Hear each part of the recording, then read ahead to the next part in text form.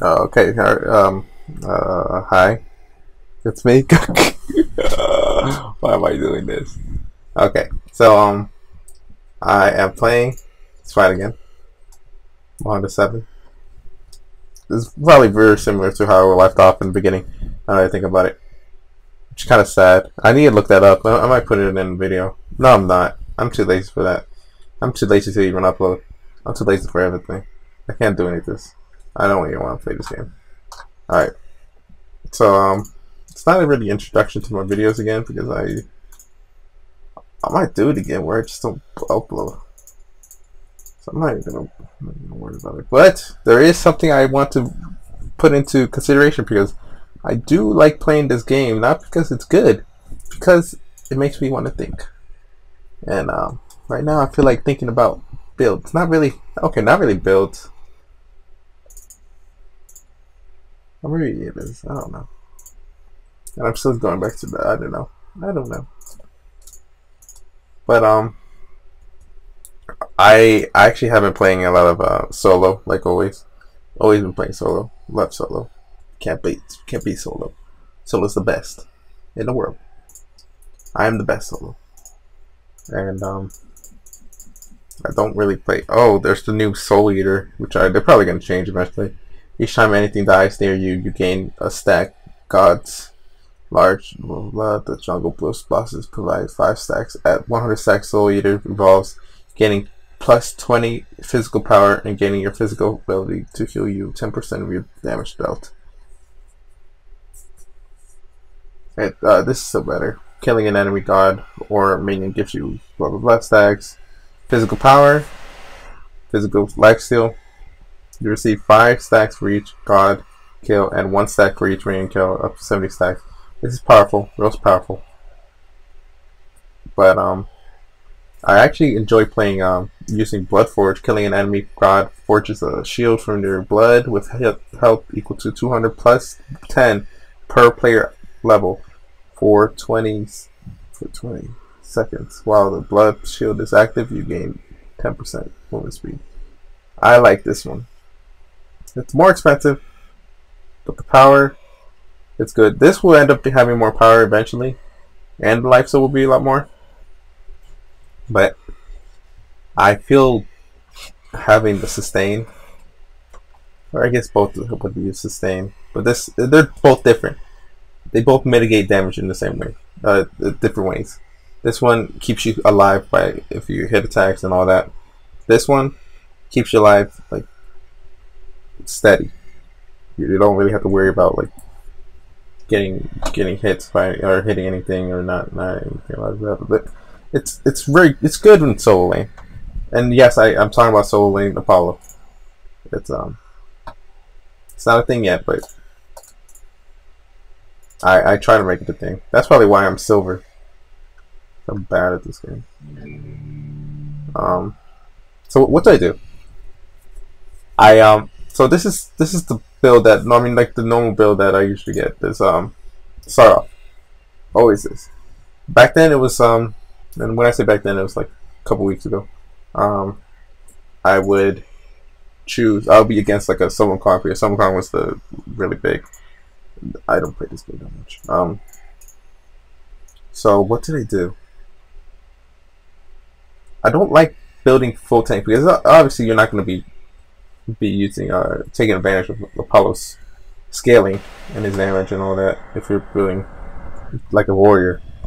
So a lot of times I'll build a kind of an in between, a bruiser type build, which would actually be, I will probably go shifter shield because a lot of times it's a physical. No, is this shifter shield? No. Oh no, I think it is shifter shield. I'll go shifter shield. And then after that, what did I do? There's a magical item that I like. Where is it magical? Is it magical? Oh, this is pretty good. Have their physical power reduced by 50%. But as a hunter, it doesn't really. I mean, it works, but it doesn't really help much because a lot of times 50. What is 55 units? That's kind of that's I don't know. Well, mystical mail is good interpretation of what we want. Or what 50 units. Oh, 25 units is not. It's actually really close. Okay, so this is alright. What was it? Yeah, this is okay. But I honestly don't really worry about that part. Oh, it's been so long since I've actually played this. Oh, I remember. Movement speed. That's what I would do. Movement speed is the thing I would do. So actually, okay. What am I thinking? Okay, so I'll go this executioner. Third pick. I have a third item. It's really useful. It's really good because Death Soul keeps you alive for a good amount. You don't really want to be fighting in the beginning of the game because it's not really good in late, like early, because you're a lot of the times the solo laner will be able to outdo you, or 1v1 you'll very roll it. You know what I mean? Okay. It's hard to explain unless I actually show it, but I don't have clips at all. Alright, so a lot of times I would do movement speed. That's what I would do, not whatever I've been saying this whole time. What is it? If it's Sun Wukong, either one of these. It's health. Health is not as important as actual defense, because defense mitigates it. Health has nothing to do with mitigating damage. Which, in terms, this is hard to explain too. Let me see. How do I explain it? Because, okay, so let's put 300 health. That's just 300 health. You know what I mean? 300 health. How much does a Apollo attack hit for? Oh, what is it? Okay. So one attack, 300 health. Actually,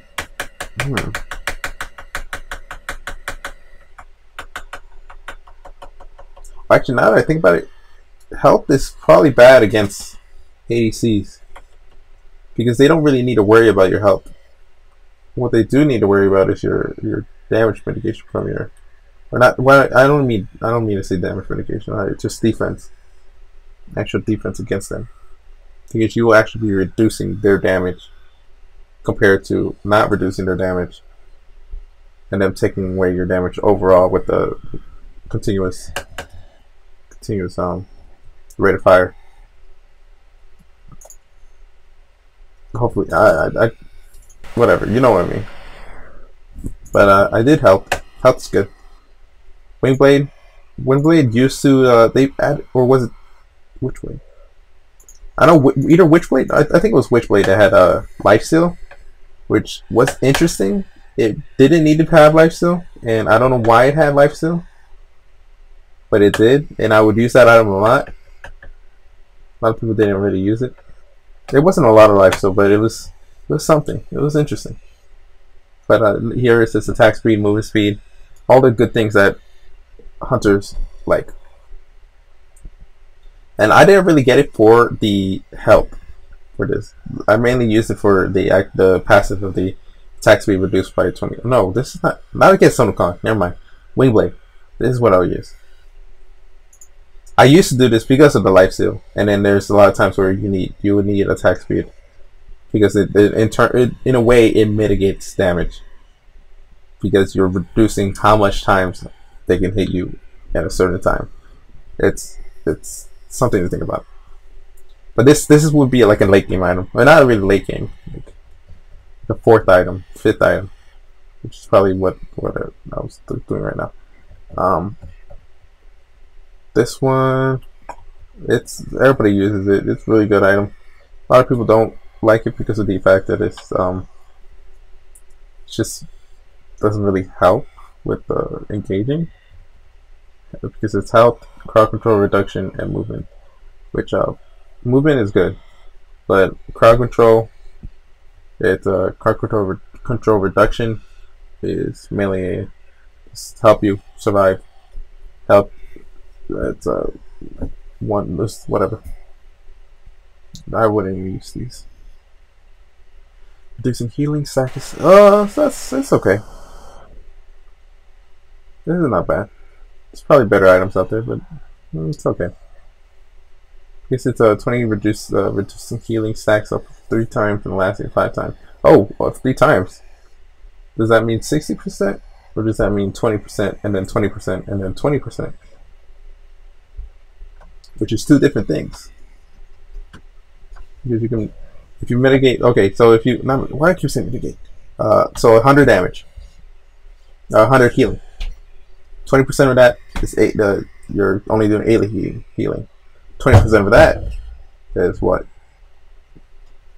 I need the math. Hold on, let me get my calculator.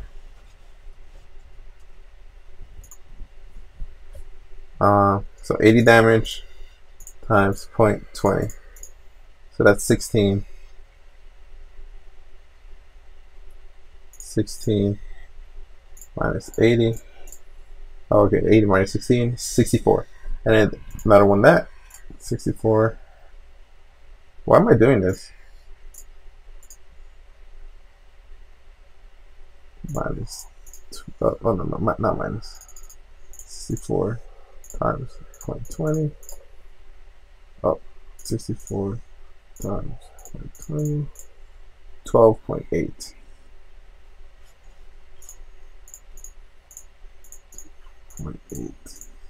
51.2. So they'll only do half the damage, half the healing. But if it was plain 60%, 60%.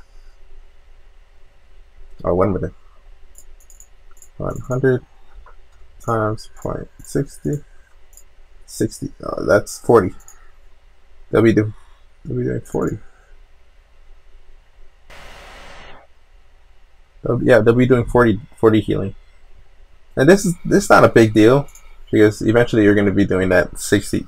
No. Yeah. So I might actually be right. Compared to like a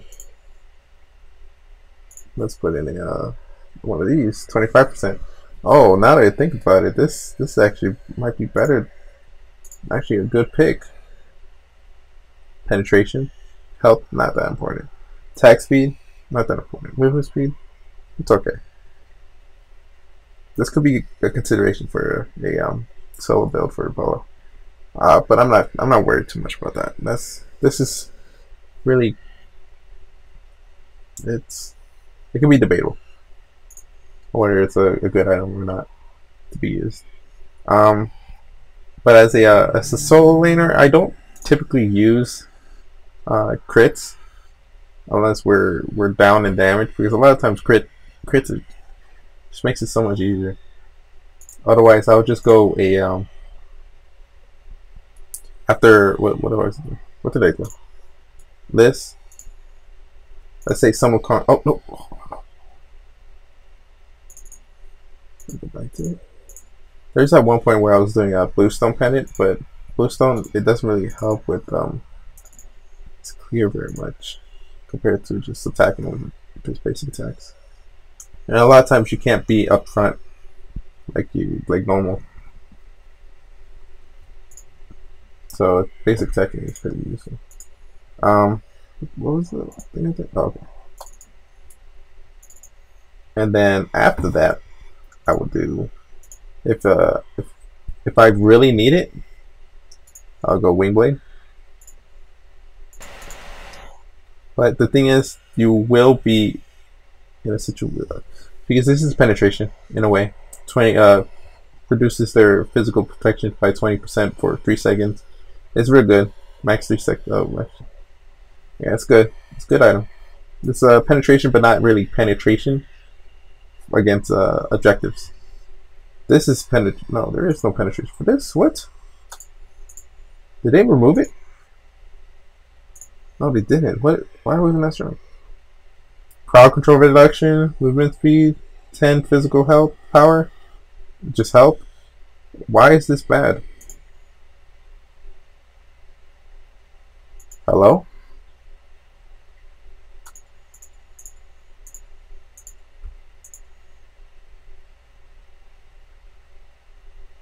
Wait, what? I picked Warrior Tabby. Why was it showing this? Okay, so just 40 physical power and 18 movement speed. Let's see, 40 physical power. I wouldn't go Ninja Tabby, honestly, because I mean, against with the hunt with an ADC, probably be very useful for having the attack speed, more attack speed. But in the solo lane, you don't have to worry about mana very much. Attack speed, it's good, but you want to worry about keeping your sustain, staying alive, is with Apollo. And a lot, I don't really go for kills. That's the thing. You want to go for just a sustain battle. Be able to keep up with them, or have them try to keep up with you, because eventually you're gonna be able to pass them in like a lot of stuff, and rotations and all that. But a lot of times they'll be a lot more useful in the team fights when it comes to being the front line. But this build is actually really useful for, at least for at this point, not necessarily being in the front line, but not having to worry about getting picked at the back. You're just like in the middle. You know what I mean? Actually, Wingblade might not be that good. Now that I think about it, it's probably better. This is a good item, but it's not. I don't know if it'll be useful for Apollo. Anytime you hit in an enemy god with an ability, you're healed. But I don't know if, I'm not sure if hit has to do with hitting the ability. I might have to test that. I'm gonna test that in this game, but I'll go shift the shield, and then I'll go this. So 1, 2, 3, 4. What am I doing? And then Blood Forge. Keep your sustain. So good. This is why I use this for late game, as a late game item. It's not really because I don't have. You don't have to worry about life steal in your lane. I mean, this is enough life steal for you. If you're attacking people, attacking minions, you're gonna be able to keep up with everybody else, and you're gonna be having your health chalice. So it's not nothing to worry about. Wingblade, good. Blood Forge, better. This makes you a lot better in the late game, in your the rotations and team fights. Trust me. What am I thinking? Next item. What is my next item? See, I had everything already thought. Actually, Wingblade. I mean, I like to have Wingblade in my builds, but a lot of times you might be better off getting an item with penetration. I really like Crusher. They made it so much better. Successfully hitting an enemy god with a basic attack will subtract 1 second from all your abilities currently on cooldown. This effect can only occur once per every 5 seconds. A lot of people don't use this, and it is amazing. An amazing item. 30% physical protection. Yeah, this is an amazing item. I don't know why people don't use this very much. And it's for basic attacks. For basic attacks. Not abilities. So I don't know why people don't use it. I love it. I might actually switch it off with shift to shield. It's really it depends on what you're against, what the team is, and I want to be able to show it. After that, how much is that? 1, 2, 3, 4, 5. You just need one more item. Do I usually build? I like Wingblade in my build. Not because it's a requirement, but a lot of times it could be really useful for all, like a lot of the enemies that I'm against. A lot of times they would, like 3 people out of 5 would have a slow, but if they have a a healer, or if you're against a healer, this could be useful. It's pretty good. Witchblade, good. This is debatable. I mean, this is a maybe. You don't really cooldown reduction is good, but it's not really. Attack speed is really.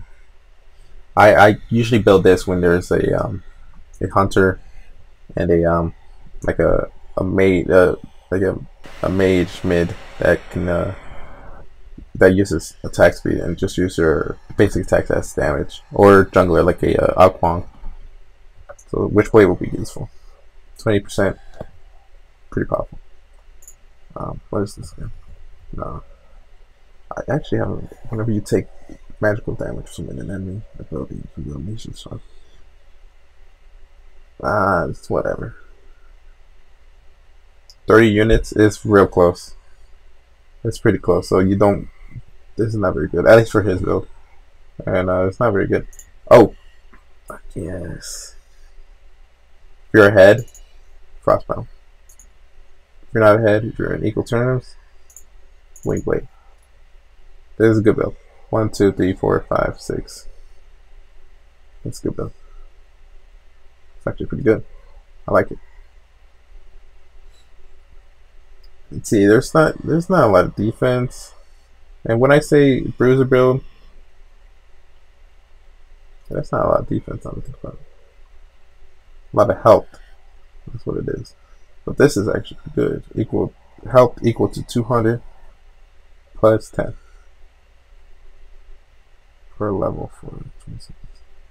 I thought this used to have to do with your health in total, but I really like this anyway. This would really be my build. I do need to test out the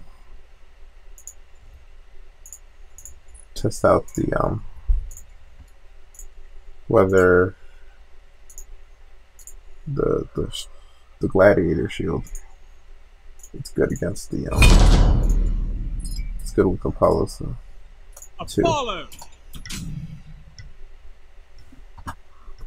This is gonna be a little thing. This is my video. My first video. I honestly don't want to make my first video a game because it kind of makes it feel like it's rushed. Not rushed, but like I don't know what I'm doing. Because I don't. Or I look like I don't know what I'm doing. And make it seem like I've been playing this game for a long time. I don't play this game, but not like I said, not because they can't get enough of me. No, I just don't like this game. Alright. Minions have spawned. Okay, let me see if it actually affects. Oh no. Wait, is it?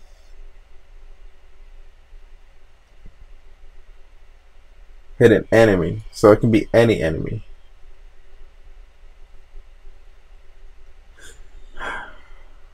So let's try this. Any enemy.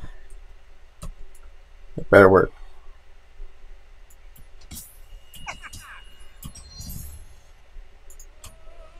No, it doesn't. You guys are liars.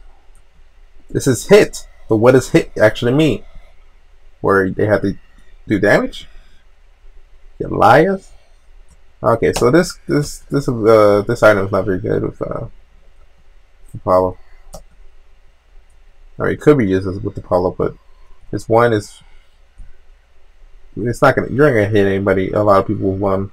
His 3. You're not gonna hit a lot of people with his 3, and his ultimate. You're not gonna hit people in general. So don't worry. No, I didn't do anything.